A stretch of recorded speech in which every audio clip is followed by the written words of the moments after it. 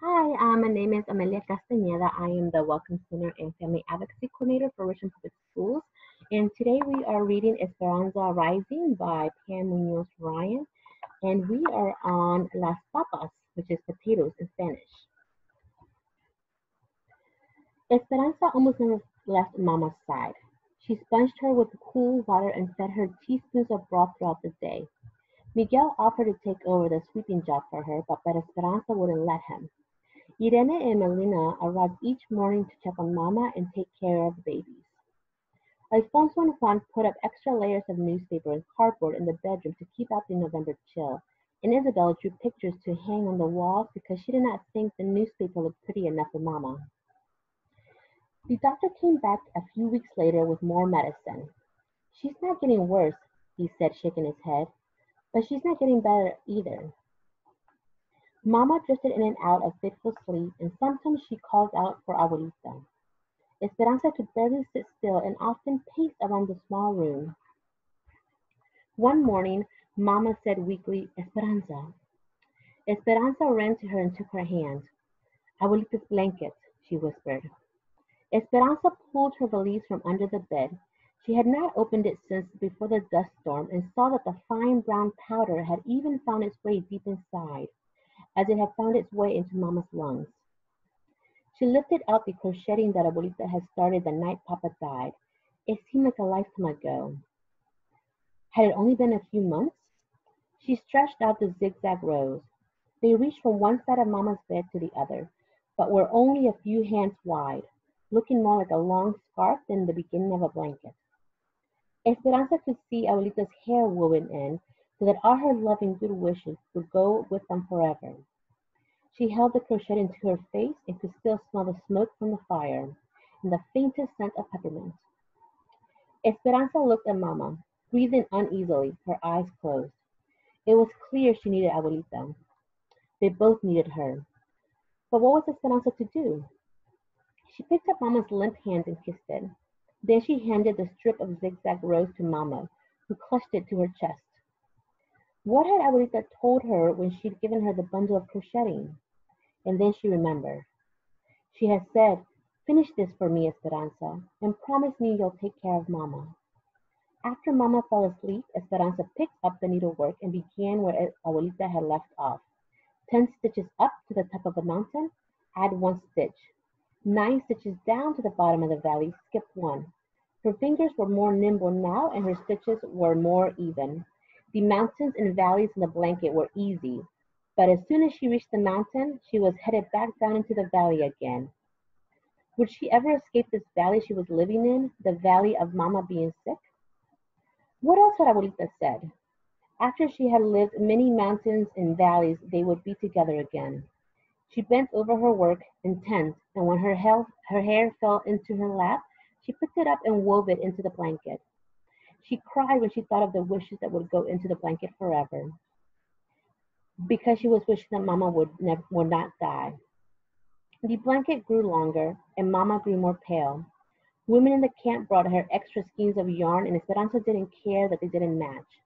Each night when she went to bed, she put the growing blanket back over Mama, covering her with hopeful color. Lately it seemed Esperanza could not interest Mama in anything. Please, Mama, she begged, you must eat more soup. Please, Mama, you must drink more juice. Mama, let me comb your hair. It will make you feel better. But Mama was listless, and Esperanza often found her weeping in silence.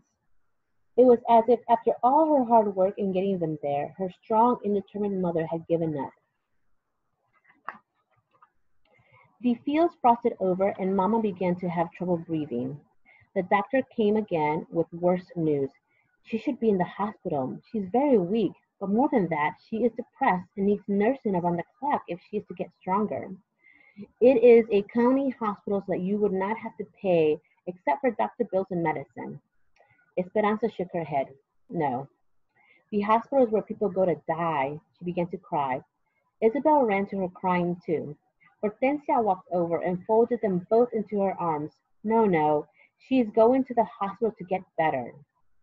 Hortensia wrapped Mama in blankets, and Alfonso drove them to Kern General Hospital in Bakersfield. The nurses would let Esperanza stay with Mama only a few minutes, and when Esperanza kissed her goodbye, Mama didn't say a word, but just shut her eyes and drifted off to sleep. Riding home in the truck that evening, Esperanza stared straight into the alley of light made by the truck's headlamps, feeling as if she were in a trance. Hortensia, what did the doctor mean when she said that Mama was depressed? In only a few months, she has lost her husband, her home, her money, and she is separated from her mother. It is a lot of strain on her body to cope with so many emotions in such a short time. Sometimes sadness and worry can make a person sicker. Your mother was very strong through your father's death and her journey here, for you. But when she got sick, everything became too much for her. Think of how helpless she must feel. Hortensia took out her handkerchief and blew her nose, too upset to continue. Esperanza felt like she had failed Mama in some way and wanted to make it up to her. Mama had been strong for her, now it was her turn to be strong for Mama. She must show her that she didn't need to worry anymore. But how? Abuelita. I must write to Abuelita. Hortensia shook her head. I'm sure your uncles are still watching everything that goes in and out of the convent, and probably the post office too. But maybe we can find someone going to Aguascalientes who can carry a letter. I have to do something, said Esperanza, holding back tears. Hortensia put her arm around Esperanza. Don't worry, she said. The doctors and nurses know what she needs and will take care of one another. Esperanza didn't say what she really thought, that what Mama really needed was Abuelita. Because if sadness was making Mama sicker, then maybe some happiness would make her better. She just had to figure out a way to get her here. When she got back to camp, she went behind the cabin and to pray in front of the wash tub grotto. Someone had knit a shawl and draped it over Our Lady's shoulders, and the sweetness of the gesture made Esperanza cry. Please, she said through her tears, I promised Abuelita I would take care of Mama. Show me how I can help her. The next day, Esperanza pulled a heavy shawl around her shoulders and waited for Miguel to come home from the fields. She paced in the area where the trucks unloaded and wrapped the wool tighter against the early winter cold. She had been thinking all day about what to do. Ever since Mama had first become sick over a month ago, they had no money coming in. The doctor bills and medicines had used up most of what they had saved. Now there were more bills. Alfonso and Hortensia offered to help, but they had done so much already and they did not have much to spare. Besides, she could not accept their charity forever. Abuelita's ankle was probably healed by now, but if she hadn't been able to get her money out of Tio Luis's bank, then she would have no money with which to travel. If Esperanza could somehow get money to Abuelita, then maybe she could come sooner. When Miguel jumped off one of the trucks, she called to him. What I have done to deserve this, mi reina, this honor, mi reina, he said, smiling and walking toward her. Please, Miguel, no teasing. I need help. I need to work so I can bring Abuelita to Mama. He was quiet, and Esperanza could tell he was thinking. But what could you do? And who would take care of the babies? I could work in the fields or in the sheds, and Melina and Irene have already offered to watch Pepe and Lupe. It's only men in the fields right now, and you're not old enough to work in the sheds. I am tall. I'll wear my hair up. I'll wear my hair up. They won't notice. The problem is that it is the wrong time of year. They aren't packing anything right now, not until asparagus in the spring. My mother and Josefina are going to cut potato eyes for the next 3 weeks. Maybe you can go with them? But it's just 3 weeks, said Esperanza. I need more work than that. Ansa, if you're good at cutting potato eyes, they will hire you to tie grapes. If you are good at tying grapes, they will hire you for asparagus. That's how it works. If you're good at one thing, then they hire you for another. She nodded. Can you tell me one more thing, Miguel? Claro, certainly. What are potato eyes? Esperanza huddled with Josefina, Hortensia, and a small group of women waiting for the morning truck to take them to the sheds.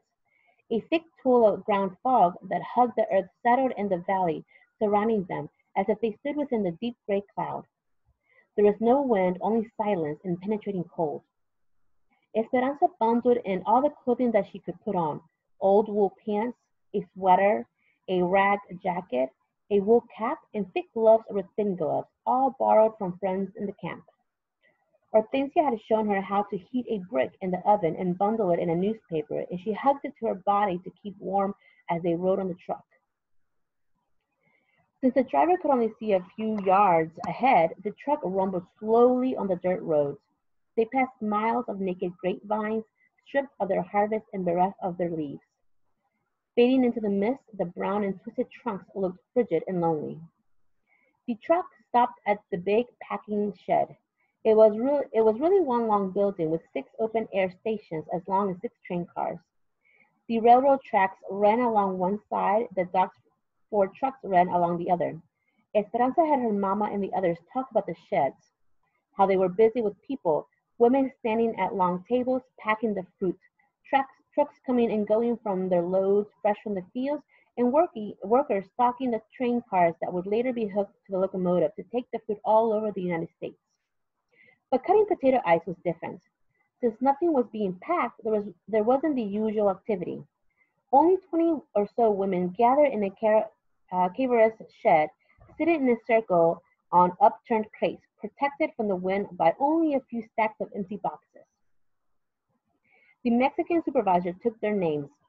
With all the clothing they were wearing, he barely looked at their faces. Josefina had told Esperanza that if she was a good worker, the bosses would not concern themselves with her age, so she knew she would have to work hard.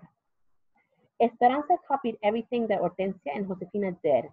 When the women put on the hot bricks between their feet to keep them warm while they worked, so did she. When they took out their outer gloves and worked in thin cotton ones, so did she. Everyone had a metal bin sitting behind them. The field workers brought cold potatoes and filled up their bins. Hortensia took a potato and then, with a sharp knife, she cut it into chunks around the dimples. She tapped her knife on one of the dimples. "That is an eye," she whispered to Esperanza. "Leave 2 eyes in every piece so that there will be 2 chances for it to take root." Then she dropped the chunks into a burlap sack. When the sack was full, the field workers took it away.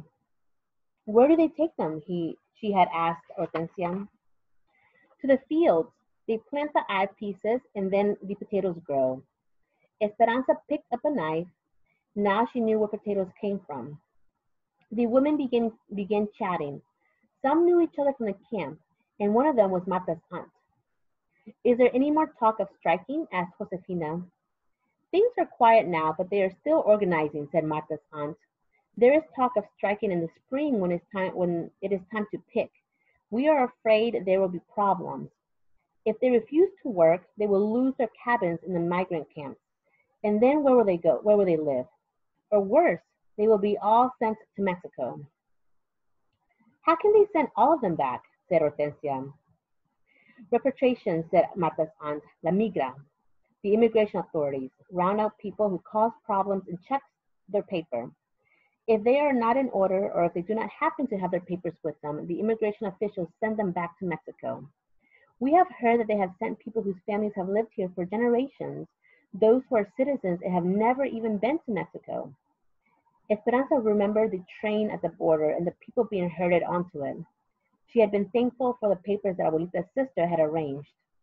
Marta's aunt said, "There is also some talk about harming Mexicans who continue to work." The other women sitting around the circle pretended to concentrate on their potatoes, but Esperanza noticed worried glances and raised eyebrows. Then Hortensia cleared her throat and said, "Are you saying that if we continue to work during the spring, your niece and her friends might harm us?" "We are praying that does not happen. My husband says we will not join them. We have too many mouths to feed. And he has told Marta she cannot stay with us. We can't risk being asked to leave the camp or losing our jobs because of our niece." Heads nodded in sympathy and the circle was silent, except for the sounds of knives cutting the crisp potatoes. "Is anyone going to Mexico for la Navidad?" asked another woman, wisely changing the subject. Esperanza kept cutting the potato eyes, but listened carefully, hoping someone would be going to Aguascalientes for Christmas. But no one seemed to be traveling anywhere near there. A worker refilled Esperanza's metal bin with another load of cold potatoes. The rumbling noise brought her thoughts back to what Marta's aunt had said. If it was true that the strikers would have threatened people who kept working, they might try and stop her too. Esperanza thought of Mama in the hospital and Abuelita in Mexico, and how much depended on her being able to work. If she was lucky enough to have a job in the spring, no one was going to get in her way. A few nights before Christmas, Esperanza helped Isabel make a yarn doll for Sylvia while the others went to a camp meeting. Ever since Esperanza had taught Isabel how to make the dolls, it seemed there was a new one born each day, and monas of every color now sat in the line on their pillows. Sylvia will be so surprised, said Isabel. She has never had a doll before. We'll make some clothes for it too, said Esperanza. What was Christmas like in El Rancho de las Rosas? Isabel never tired of Esperanza's stories about her previous life. Esperanza stared up at the ceiling, searching for memories. Mama decorated with Advent wreaths and candles. Papa set up the nativity on the bed of roses in front of the hall, and Hortensia cooked for days. There were empanadas filled with meat and sweet raisin tamales. You would have loved how Abuelita decorated her gifts.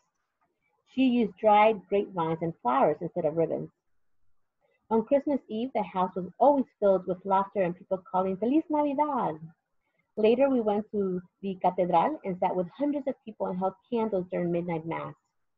Then we came home in the middle of the night, still smelling of incense from the church, and drank warm atole de chocolate and opened our gifts. Isabel sucked in her breath and gushed. What kind of gifts? I can't remember, said Esperanza, braiding the yarn doll's leg. All I remember is being happy. Then she looked around the room as if seeing it for the first time. One of the table legs was uneven and had to be propped up by a piece of wood so it wouldn't wiggle. The walls were patched and peeling.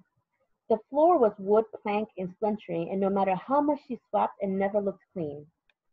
The dishes were chipped and the blankets frayed, and no amount of beating could remove the musty smell. Her other life seemed like a story she had read in a book a long time ago, un cuento de hadas, a fairy tale. She could see the illustrations in her mind, the Sierra Madre, El Rancho de las Rosas, and a carefree young girl running through the vineyard. But now, sitting in this cabin, the story seemed as if it were about some other girl, someone Esperanza didn't know anymore. What do you want for Christmas this year? Asked Isabel. I want Mama to get well. I want more work. And she stared at her hands and took a deep breath. After 3 weeks of potato eyes, they were dried and cracked from the starch that had soaked through her gloves. I want soft hands. What do you want, Isabel? Isabel looked at her with her big doe eyes and said, That's easy. I want anything. Esperanza nodded and smiled. Admiring the completed doll, she handed it to Isabel, whose eyes, as usual, were excited. They went to bed, Isabel in her cot and Esperanza in the bed that she and Mama had slept in. She turned toward the wall, yearning for the holidays of her past, and repeated what was becoming a nightly ritual of silent tears. She didn't think anyone ever knew that she cried herself to sleep until she felt Isabel patting her back. Esperanza, don't cry again. We will sleep with you if you want. We? She turned towards Isabel, who was holding the family of yarn dolls. Esperanza couldn't help but smile and lift the covers. Isabel slipped in beside her, arranging the dolls between them. Esperanza stared into the dark. Isabel had nothing, but she had also had everything. Esperanza wanted what she had. She wanted so few worries that something as simple as a yarn doll would make her happy. On Christmas Day, Esperanza walked up the front steps of the hospital while Alfonso waited in the truck. A couple passed her carrying gifts wrapped in shiny paper. A woman hurried by, carrying a poinsettia plant and wearing a beautiful red wool coat with rhinestone Christmas tree pinned to the lapel. Esperanza's eyes were riveted on the coat and the jewelry. She wished she could give Mama a warm red coat and a pin that sparkled. She thought of the gift that she had in her pocket. It was nothing more than a small, smooth stone that she had found in the field while weeding potatoes. The doctor had moved Mama to a ward for people with long-term illnesses. There were only 4 other people on the floor, and the patients were spread out, their occupied beds scattered among the rows of bare mattresses in the long room. Mama slept and didn't wake even to say hello. Nevertheless, Esperanza sat next to her, crocheted a few rows on the blanket, and told Mama about the sheds and Isabel and the strikers. She told her that Lupe and Pepe could almost walk now, and that Miguel thought that Papa's roses showed signs of growth. Mama didn't wait to say goodbye either. Esperanza tucked the blanket around her, hoping that the color from the blanket would slowly seep into Mama's cheeks. She put the stone on the night table and kissed Mama goodbye. Don't worry, I will take care of everything. I will be la patrona for the family now. Thank you all for joining me today for our chapter on las papas, and stay tuned for the following chapter on los aguacates, the avocados. Thank you.